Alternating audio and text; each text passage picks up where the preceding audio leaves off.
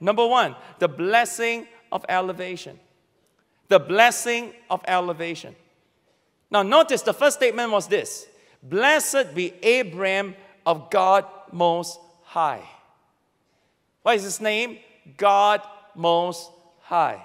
Until now, the only name of God that was introduced to the people, until now, in Genesis 14, was that name Elohim. God the Creator. In the beginning, Elohim, the Creator God, created the heavens and the earth. God has yet to introduce himself as Yahweh. That only came in Exodus chapter 3. God has yet to introduce himself as El Shaddai, or Jehovah Jireh, or Jehovah Rapha.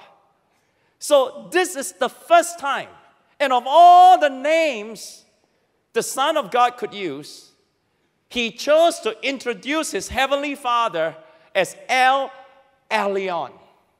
El Elyon. All right, the God Most High, the God who is the highest. Now, why was it important for Abraham to know that? Because, first of all, he just got recently out of idolatry. He just came out of idolatry.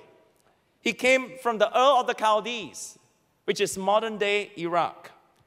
And it was a place, and in fact, if you go to where Abraham came in Iraq, you can see a lot of ancient temples, ancient ruins. It was a place of tremendous idol worship. They worshiped many idols. So God revealed himself to Abraham by saying, hey, I am the Most High God.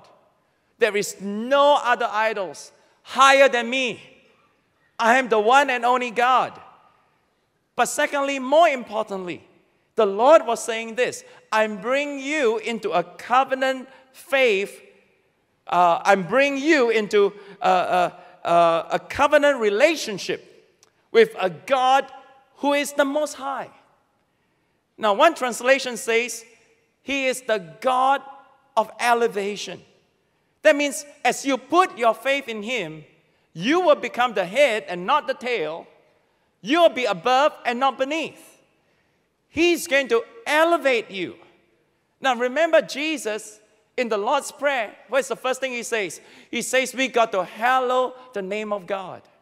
That means you got to focus on your name. You got to put your faith in that name.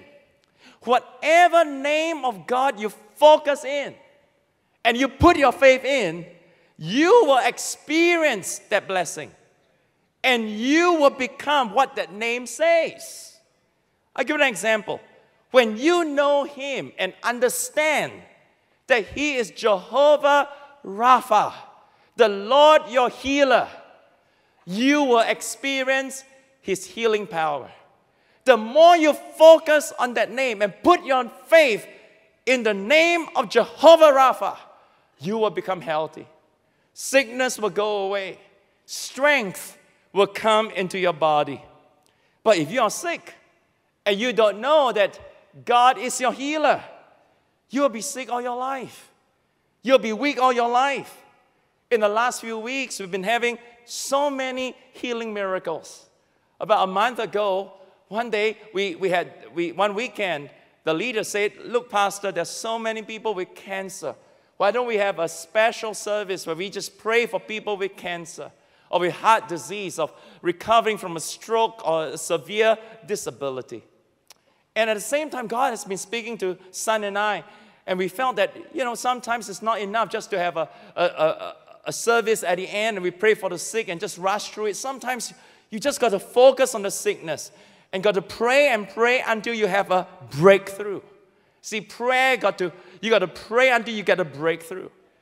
So 1 week just before, I believe it was the last weekend of November, we have a pre-service miracle rally at our Chinese church room.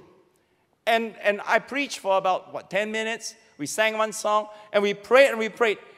I have never seen so many cancer people in one service before. I mean, the place was packed to overflowing. And I told them, you got to go back, and you got to check with your doctors and get a medical result, and before you know, and you can say that you are healed. And so we prayed and we prayed, focusing on the name Jehovah Rapha.